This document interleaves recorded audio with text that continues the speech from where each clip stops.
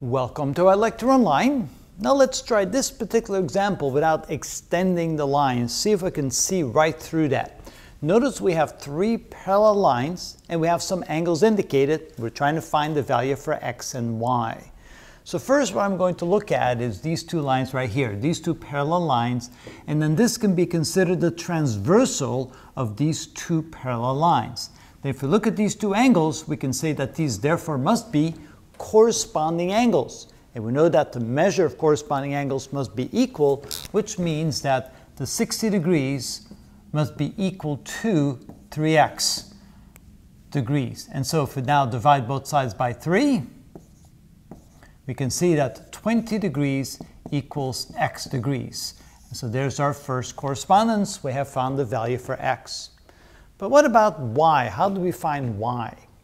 Well, again, we can take a look at these two lines right here and realize that they are indeed parallel to one another. And then we have this line here, which is a transversal, which makes these two angles two consecutive interior angles. And we know that the measure of two consecutive interior angles add up to 180 degrees. In other words, they are supplementary. What we can then do is say that 5y plus 5, not plus but minus 5y minus 5 degrees plus 135 degrees must add up to 180 degrees.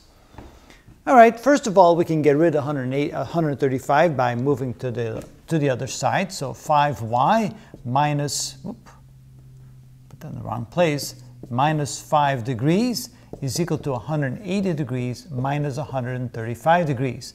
180 minus 135 is 45 degrees, so 5y minus 5 degrees is equal to 45 degrees.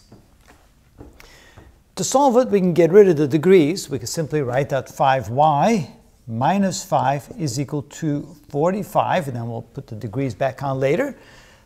Add 5 to both sides, so we get 5y equals 45 plus 5. And then continuing over here, we can then say that 5y equals 50.